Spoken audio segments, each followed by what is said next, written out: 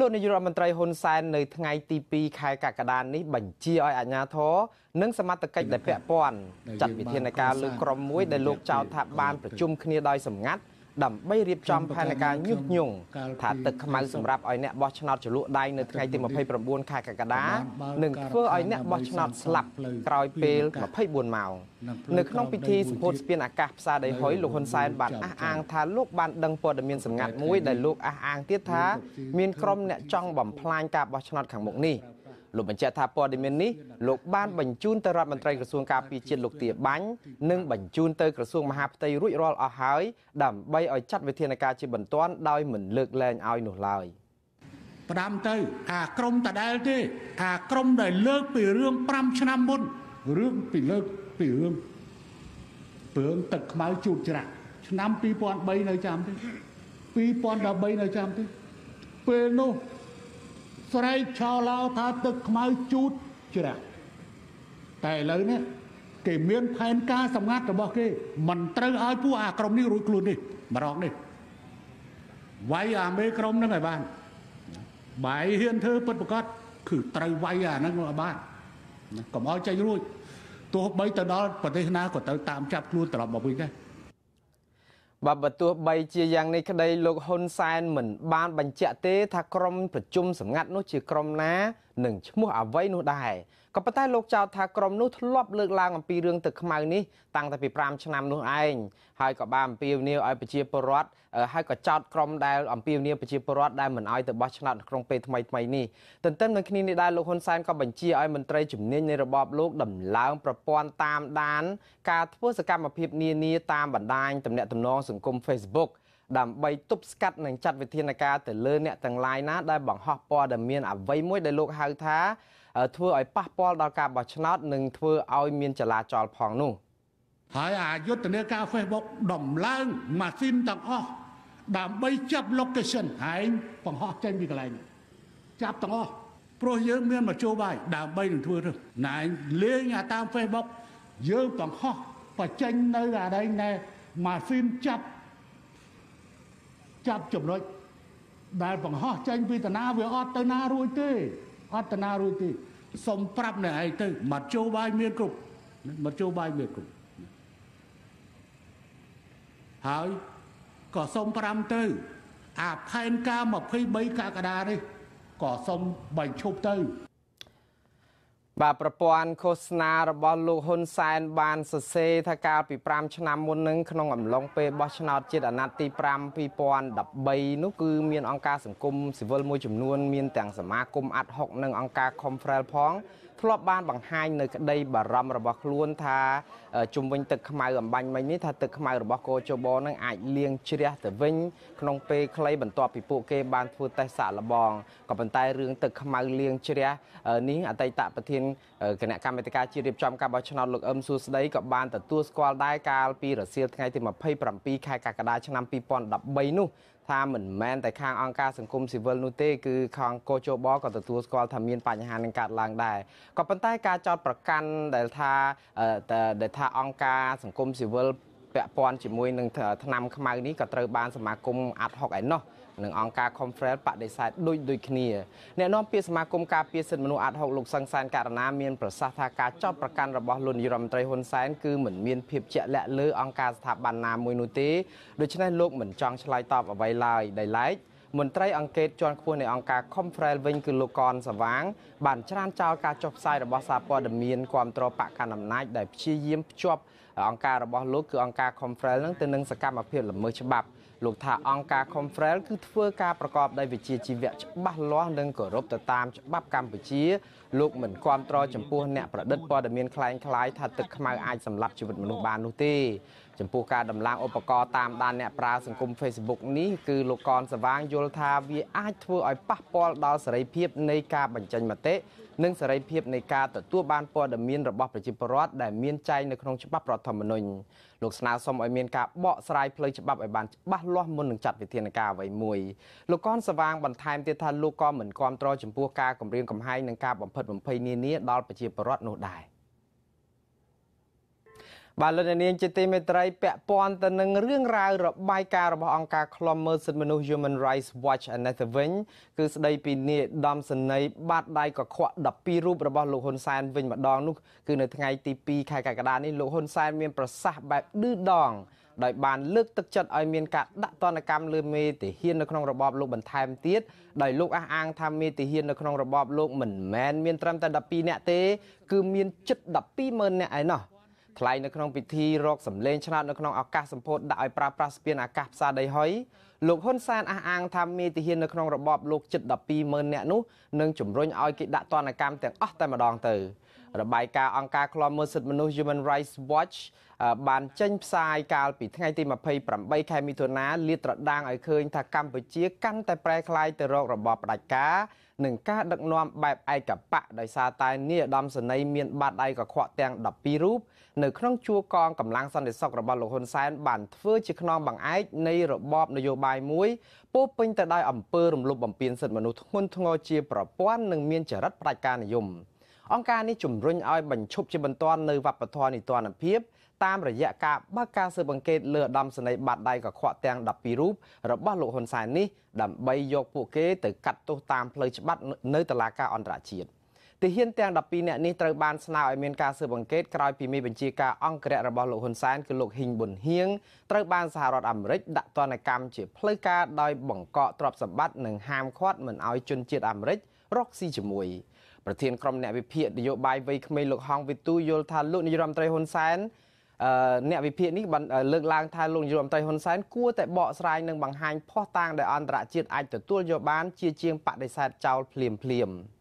មិនមែនគេចង់ជន់ប្រទេសយើងឬមកក៏ធ្វើឲ្យខ្មែរយើងនឹងដើរថយក្រោយទេធម្មតាប្រទេសប្រជាធិបតេយ្យហើយប្រទេសដែលគេផ្ដល់ជំនួយឲ្យយើងនឹងគឺថាគេផ្ដល់ជំនួយឲ្យយើងគេចង់ឲ្យយើងបានល្អឲ្យយើងចេះគោរពសិទ្ធិមនុស្សឲ្យយើងកើនគុណភាពនីតិរដ្ឋនៅក្នុងប្រទេសកម្ពុជានឹងប្រយោជន៍ដើម្បីឲ្យប្រជាជនកម្ពុជាយើងមានក្តីសុខតាគេមិនមែនជិះជាន់យើងឬមកក៏ទាញយើងតម្លាក់ទៅទេអាហ្នឹងគឺជាអ្វីដែលរដ្ឋាភិបាលត្រូវតែពិចារណាមើលឡើងវិញហើយប្រតិបត្តិតែអន្តរជាតិឬមកក៏ប្រទេសដទៃនេះគេអត់មានសិទ្ធិលូកដៃនៅក្នុងរឿងកិច្ចការផ្ទៃក្នុងរបស់យើងក៏ពិតមែនក៏ប៉ុន្តែយ៉ាងហោចណាស់ក៏គេមានសិទ្ធិនៅក្នុងការឈឺឆ្អាលអំពីសុខទុក្ខរបស់ប្រជាពលរដ្ឋដែរអញ្ចឹងណាអញ្ចឹងតែគេជួយនឹងគឺថាគេបារម្ភពីប្រជាពលរដ្ឋទេមិនមែនបារម្ភពួកគាត់ទេអញ្ចឹងណាបើពួកគាត់មានអំណាចគាត់នៅក្នុងអំណាចយ៉ាងរាប់សិបឆ្នាំហើយគាត់មានទ្រព្យសម្បត្តិមានអីនឹងវាច្រើនកណ្ដោកូនដែរបាទលោកនាយរដ្ឋមន្ត្រីហ៊ុនសែនព្យាយាមឃោសនាថាសកម្មភាពលោកបញ្ជាឲ្យចាប់អ្នកនិយមប្រជាធិបតេយ្យដាក់ពន្ធនាគារធ្វើទុកបុកម្នេញពលរដ្ឋជាដើមនោះគឺសុទ្ធសឹងតែជាសកម្មភាពដើម្បីថែរក្សាដាច់ខាតនៅសន្តិភាពស្ថិរភាពនៅកម្ពុជាក៏ប៉ុន្តែប្រធានចលនាយុវជនសង្គ្រោះជាតិនិងជាអតីតជំនួយការអនុប្រធានទី1រដ្ឋសភាលោកហ៊ីងសុកសានចាត់ទុកថាសកម្មភាពរបស់លោកហ៊ុនសែនគឺជាការបំផ្លាញចោលលទ្ធិប្រជាធិបតេយ្យនៅកម្ពុជាទៅវិញទេបាទលោកនាងជាទីមេត្រីលោកនាងកំពុងតែទស្សនាទូរទស្សន៍អាស៊ីសេរីផ្សាយផ្ទាល់ចេញពីរដ្ឋធានី Washington សហរដ្ឋអាមេរិកជុំវិញការបោះឆ្នោតនេះដែរអង្គការ Conference គូសបញ្ជាក់សារជាថ្មីជុំវិញជំហររបស់ខ្លួនពាក់ព័ន្ធជាមួយនឹងការដាក់ពង្រាយពលរដ្ឋស្ម័គ្រចិត្តដើរដើម្បីឃ្លាំមើលការបរិយាកាសនយោបាយនិងសិទ្ធិមនុស្សនៅតាមឃុំសង្កាត់មួយចំនួននៅក្នុងប្រទេសកម្ពុជាចាប់ពីថ្ងៃទី28ខែមិថុនាដល់ថ្ងៃទី30ខែសីហាឆ្នាំ2018តាមគម្រោងអង្គការនេះគឺត្រៀមដាក់ពលរដ្ឋស្ម័គ្រចិត្តចំនួន300នាក់សម្រាប់សកម្មភាពហើយរហូតមកដល់ពេលនេះអង្គការរកបានពលរដ្ឋស្ម័គ្រចិត្តចូលរួមបានចំនួន168នាក់ហើយការគូបញ្ជាក់សារជាថ្មីអំពីជំហរឥតកែប្រែរបស់អង្គការ Conference នេះធ្វើឡើងក្រោយពេលដែលគណៈកម្មាធិការជាតិរៀបចំការបោះឆ្នោតឬហៅកាត់តកោជបកាលពីថ្ងៃទី30ខែមិថុនាបានចេញសេចក្តីជូនដំណឹងដល់ប្រធានគណៈកម្មការរាជធានីខេត្តដែលរៀបចំការបោះឆ្នោតពាក់ព័ន្ធទៅនឹងការធ្វើសកម្មភាពរបស់អង្គការ Conference នេះលិខិតជូនដំណឹងដែលចុះហត្ថលេខាដោយអគ្គលេខាធិការកោជបលោកទេពនីថាគូបញ្ជាក់ថាសកម្មភាពរបស់អង្គការ Conference នេះកោជបពិនិត្យឃើញថាពុំមែនជាសកម្មភាពសង្កេតមើលការបោះឆ្នោតដែលត្រូវបានអនុញ្ញាតនិងទទួលស្គាល់ដោយកោជបនោះឡើយមន្ត្រីជាន់ខ្ពស់ផ្នែកអង្គការនៃអង្គការ Conference បានបញ្ជាក់ប្រាប់អាស៊ីសេរីនៅថ្ងៃទី2ខែកក្កដានេះថាអង្គការរបស់លោកនៅតែធ្វើសកម្មភាពដូចដែលបានគ្រោងទុកហើយជាការដែលអង្គការរបស់លោកយល់ថាសកម្មភាពដាក់ពង្រាយពលរដ្ឋស្ម័គ្រចិត្តតាមឃ្លាំមើលបរិយាកាសទូទៅនៃការបោះឆ្នោតនេះគឺពុំមានអ្វីខុសទាស់ទៅនឹងច្បាប់ដែលបានចែងនោះឡើយដោយអនុលោមទៅលើច្បាប់អង្គការសង្គមស៊ីវិលហើយនឹងសេចក្តីណែនាំរបស់ស្ថាប័នក្រសួងមហាផ្ទៃបានប្រាប់ថាអង្គការសង្គមស៊ីវិលទាំងឡាយដែលធ្វើសកម្មភាពត្រូវជូនព័ត៌មានទៅស្ថាប័នអាជ្ញាធរមានសមត្ថកិច្ច ហើយតកតងរឿងសកម្មភាពនេះយើងក៏បានបញ្ជូនព័ត៌មានស្ដីជូនដំណឹងទៅខាងអាជ្ញាធរមូលដ្ឋានរួចហើយណាបាទហើយរឿងការឲ្យអាហ្នឹងសាច់ទៅលើលោកទៅចោះបើលោកមានការហាមឃាត់អាហ្នឹងយើងក៏ឈប់ត្រឹមហ្នឹងទៅបើសិនជាលោកយល់ឃើញថាកិច្ចការងារយើងវាស្របច្បាប់វាអត់មានអីខុសឆ្គងអាហ្នឹងយើងនៅតែបន្តទៀតទៅលោកកនសវាងបន្តថាសកម្មភាពរបស់អង្គការរបស់លោកមិនស្ថិតក្រោមស្ថាប័នកោជបនោះទេព្រោះអង្គការរបស់លោកមិនបានទៅចុះឈ្មោះដាក់អ្នកសង្កេតការផ្លូវការជាមួយស្ថាប័នកោជបនោះដែរហើយសកម្មភាពរបស់អង្គការ Khmer នេះមិនពាក់ព័ន្ធទៅនឹងការវាយតម្លៃចំពោះដំណើរការបោះឆ្នោតនោះទេព្រោះថាអ្នកស្ម័គ្រចិត្តទាំងនោះមិនបានទៅចូលសង្កេតការនៅខាងក្នុងការិយាល័យបោះឆ្នោតកិច្ចការងារដែលយើងធ្វើនេះគឺយើងតាក់ទងទៅលើភាពគេហៅថាការគម្រាមកំហែងណាការបំផិតបំភ័យទៅលើគេហៅឆន្ទៈប្រជាពលរដ្ឋឬក៏បរិយាកាសអ្នកបោះឆ្នោតនៅក្នុងមូលដ្ឋានថាតើលោកមានសន្តិភាពបែបណាមានលក្ខណៈភ័យខ្លាចដែរឬអត់ទេត្រូវបានគេបំផិតបំភ័យឬក៏ត្រូវបានគេបង្ខំឆន្ទៈរបស់លោកដែរអត់ទេអាហ្នឹងយើងមើលណាហើយលក្ខណៈហ្នឹងគឺថាសិទ្ធិមនុស្សដទៃក៏គេធ្វើកិច្ចការងារដែរបាទហើយកិច្ចការហ្នឹងមិនតម្រូវមិនចាំបាច់នៅទៅដល់ការិយាល័យទេយើងធ្វើជាប្រជាពលរដ្ឋធម្មតាបាទគិតត្រឹមថ្ងៃទី26ខែមិថុនាកោជបបានសម្រេចទទួលស្គាល់ជាផ្លូវការអនុញ្ញាតឲ្យអ្នកសង្កេតការជាតិនិងអន្តរជាតិនៃសមាគមអង្គការមិនមែនរដ្ឋាភិបាលប្រមាណជាង 50,000 នាក់មកពី82ស្ថាប័នហើយកោជបកំពុងតែពិនិត្យមើលពាក្យស្នើសុំរបស់អ្នកសង្កេតការប្រមាណ800នាក់បន្ថែមទៀតកោជបនឹងបិទបញ្ចប់លែងទទួលពាក្យអ្នកសង្កេតការជាតិនៅថ្ងៃទី18ខែកក្កដានិងអ្នកសង្កេតការអន្តរជាតិនៅថ្ងៃទី25ខែកក្កដាអង្គការសង្គមស៊ីវិលឯករាជ្យសំខាន់ចំនួន3នៅក្នុងស្រុកគឺអង្គការ Khmer អង្គការ Netflix និងអង្គការដំឡាភិបកម្ពុជា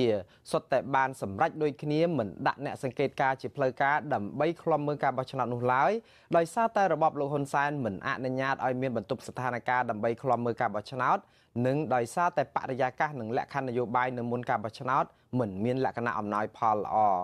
នៅក្នុងចំណោមអ្នកសង្កេតការដែលកោជបអះអាងនេះមិនមានអ្នកសង្កេតការផ្លូវការមកពីក្រមប្រទេសប្រចាំប្រទេសទេគឺដូចជាសហរដ្ឋអាមេរិកឬក៏សហភាពអឺរ៉ុបនោះឡើយបាទលោកនាងជាទីមេត្រីរបបលោកហ៊ុនសែនត្រៀមនឹងដំឡើងឋានន្តរស័ក្តិកូនប្រុសច្បងរបស់លោកគឺលោកហ៊ុនម៉ាណែតដែលបច្ចុប្បន្នជាឧត្តមសេនីយ៍ឯកផ្កាយមាស3ឲ្យคล้ายទៅជានាយឧត្តមសេនីយ៍ផ្កាយមាស4ស្របពេលដែលមិនដល់1ខែនៃការបោះឆ្នោតដល់ជំរងចរះនឹងជិតមកដល់អ្នកវិភាគនយោបាយប្រមានថាការប៉ុនប៉ងដំឡើងផ្កាយកូនប្រុសច្បងបង្កើតលោកហ៊ុនសែននៅក្នុងជួរកំពូលយោធាយ៉ាងឆាប់រហ័សបែបនេះអាចនឹងធ្វើឲ្យផ្ទៃក្នុងគណៈបកនយោបាយគណៈបកកណ្ដាលអំណាចនិងជួរកងទ័ពរង្គោះរង្គើព្រមទាំងអាចឈានទៅរកការធ្វើរដ្ឋប្រហារឬក៏បកប្រហារប្រសិនបើលោកហ៊ុនសែននៅតែបន្តធ្វើដូច្នេះដោយមិនអើពើដល់គុណសម្បត្តិរបស់មន្ត្រីជាន់ខ្ពស់យោធាចាស់ដែលចាស់ភាសាដទៃទៀតដែលជាសមមិត្តរួមអាវុធជាមួយនឹងលោកនោះការលើកឡើងអំពីការកាន់អំណាចការឡើងកាន់អំណាចនៅពេលនេះគឺជាការបើកផ្លូវឲ្យលោកបានទៅកាន់មុខតំណែងកំពូលក្នុងជួរកងទ័ពទំនងជាដើម្បីការពារអំណាចឪពុករបស់លោកនេះឯង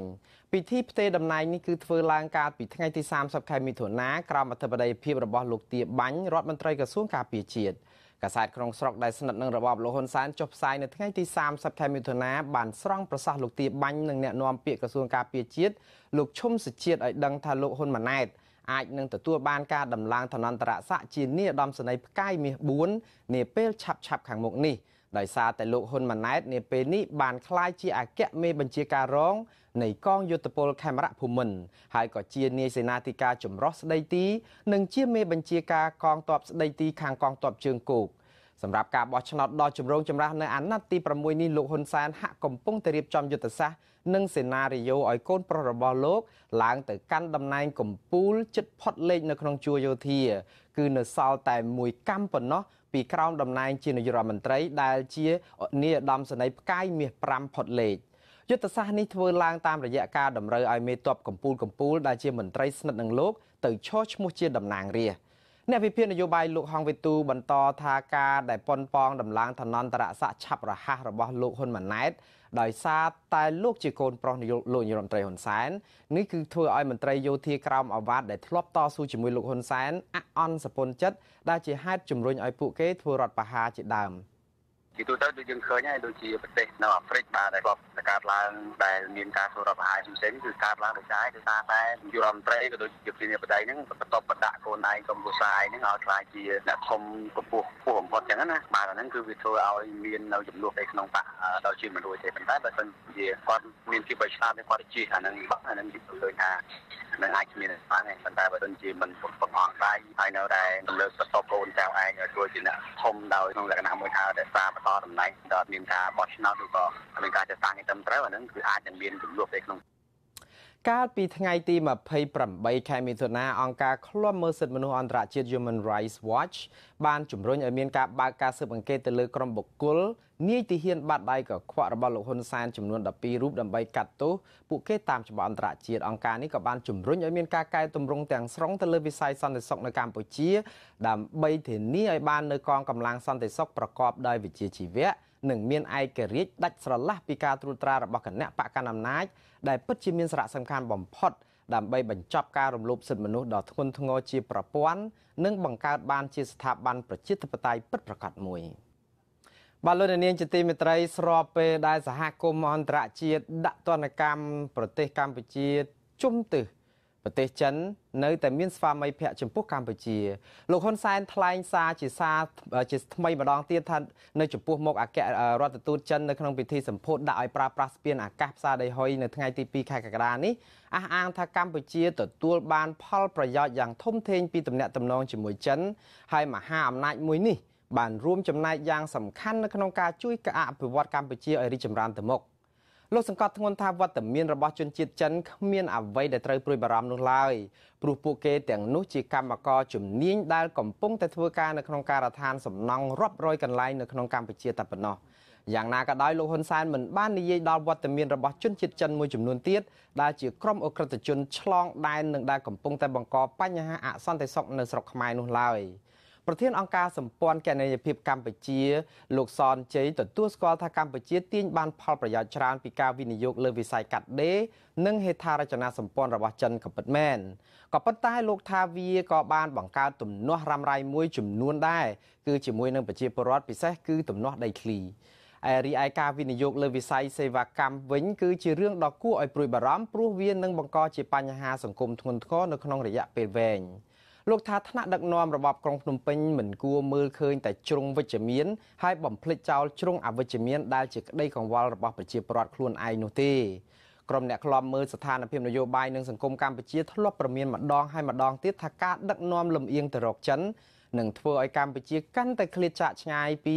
ក្រុមប្រទេសលោកខាងលិចដែលជាអ្នកជួយកម្ពុជាក្នុងការពង្រឹងវិស័យអភិបាលកិច្ចនិងប្រឆាំងអំពើពុករលួយដែលកម្ពុជាត្រូវការជាចាំបាច់នៅក្នុងការប្រែក្លាយប្រទេសនេះឲ្យទៅជាប្រទេសមួយអភិវឌ្ឍដ៏ពិតប្រាកដទៅថ្ងៃមុខនោះក្រៅពីនេះការប្រងើយកន្តើយពីក្តីព្រួយបារម្ភរបស់ពលរដ្ឋរឿងជនជាតិចិននៅកម្ពុជាក៏នឹងធ្វើឲ្យរបបក្រុងភ្នំពេញកាន់តែបាត់ទំនុកចិត្តនឹងការគ្រប់គ្រងពីប្រជាពលរដ្ឋម្ចាស់ឆ្នោតថែមទៀតផងបាទលោកនាងជាទីមេត្រីព័ត៌មានពីប្រទេសថៃឯណោះ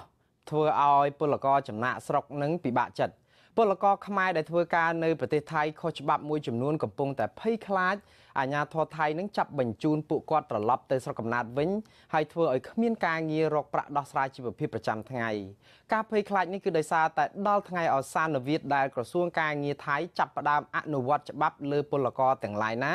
ដែលធ្វើការខុសច្បាប់នៅក្នុងប្រទេសថៃថ្ងៃអសានវិទ្យានេះគឺគិតចាប់ពីថ្ងៃទី1ខែកក្កដាពលរដ្ឋធ្វើការខុសច្បាប់នៅតំបន់ខ្លះចាប់ផ្ដើមរត់គេចខ្លួនដើម្បីរកកន្លែងមានសុវត្ថិភាពគឺរត់ចេញពីកន្លែងធ្វើការដោយមិនហ៊ានប្រថុយធ្វើការដូចពេលមុនទៀតនោះឡើយពលករធ្វើការនៅប្រទេសថៃសុំមិនបញ្ចេញឈ្មោះម្នាក់នោះនៅព្រឹកថ្ងៃទី2ខែកក្កដានេះថានៅក្បែរកន្លែងដែលពួកគាត់ធ្វើការនៅតំបន់មាត់សមុទ្រភាគខាងកើតប្រទេសថៃ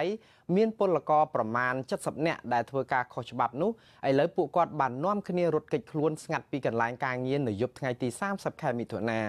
ពលកររូបនេះអះអាងទៀតថាការរត់គេចខ្លួននេះគឺដោយសារតែពួកគាត់ភ័យខ្លាចសមត្ថកិច្ចថៃចោះឆែកឆេរចាប់ពួកគាត់យកទៅផ្ដន់ទោសតាមច្បាប់ការងារថៃនោះហើយមុននឹងបញ្ជូនពួកគាត់ត្រឡប់ទៅកម្ពុជាវិញចំណែកឯពលករនីដែលធ្វើការនៅប្រទេសថៃម្នាក់ទៀតអះអាងថារូបគេក៏បានមកប្រទេសថៃតាមច្រកទ្វារព្រំដែនអន្តរជាតិប៉ោយប៉ែតហើយបានធ្វើការងារខុសច្បាប់ប្រហែល6ខែហើយពេលដែលកម្មការនីរូបនេះក៏បានបន្ថែមទៀតថាចាប់ពីថ្ងៃទី1ខែកក្កដា ខ្លួនពួកគាត់នឹងគឺមានការភ័យខ្លាចយ៉ាងខ្លាំងព្រោះខ្លាចសមត្ថកិច្ចរបស់ថៃនឹងចាប់បញ្ជូនត្រឡប់ទៅប្រទេសកម្ពុជាវិញហើយធ្វើឲ្យពួកគាត់នឹងមិនអាចរកការងារធ្វើដើម្បីរកប្រាក់ចំណូលដោះស្រាយជីវភាពគ្រួសារបានថ្មីនេះស្ថានទូតខ្មែរប្រចាំទីក្រុងបាងកកបានជូនដំណឹងដល់ពលករនៅប្រទេសថៃដោយបានបញ្ជាក់ថាចាប់ពីថ្ងៃទី1ខែកក្កដាឆ្នាំ2018តទៅអាជ្ញាធរថៃនឹងចាប់ផ្ដើមអនុវត្តច្បាប់ស្ដីពីការគ្រប់គ្រងការធ្វើការងាររបស់ពលករបរទេសដោយមិនអនុញ្ញាតឲ្យពលករខុសច្បាប់នៅប្រទេសថៃតទៅទៀតឡើយហើយប្រសិនបើពលករធ្វើការខុសច្បាប់នឹងទទួលទោសតាមផ្លូវច្បាប់ស្ថានទូតខ្មែរឲ្យដឹងទៀតថាដូច្នេះខាងស្ថានទូតបានរៀបចំចេញជាលិខិតធ្វើដំណើរបណ្ដោះអាសន្នឬហៅថា laissez passer ជូនដល់ពលករដែលមិនមានឯកសារធ្វើការនៅក្នុងប្រទេសថៃអាចធ្វើដំណើរត្រឡប់ទៅប្រទេសកម្ពុជាវិញបានស្ថានទូតក៏បានអំពាវនាវឲ្យពលករទាំងអស់អនុវត្តតាមការជូនដំណឹងរបស់ស្ថានទូតថៃឬក៏ស្ថានទូតខ្មែរដើម្បីជៀសវាងបញ្ហាផ្សេងៗដែលអាចមានឡើងនៅក្នុងអំឡុងពេលនៃការអនុវត្តបទបញ្ជានេះបាទលោកនាងជាទីមេត្រីលោកនាងទើបតែបានទស្សនាទូរទស្សន៍អាស៊ីសេរីផ្សាយចេញពីរដ្ឋធានី Washington សហរដ្ឋអាមេរិកខ្ញុំបាទមួងណារ៉េតព្រមទាំងក្រុមការងារទាំងអស់នៃទូរទស្សន៍និងវិទ្យុអាស៊ីសេរីសូមជូនពរលោកនាងនិងក្រុមគ្រួសារទាំងអស់ឲ្យជួបប្រកបតែនឹងសេចក្តីសុខគ្រប់ប្រការខ្ញុំបាទសូមអរគុណនិងសូមជម្រាបលា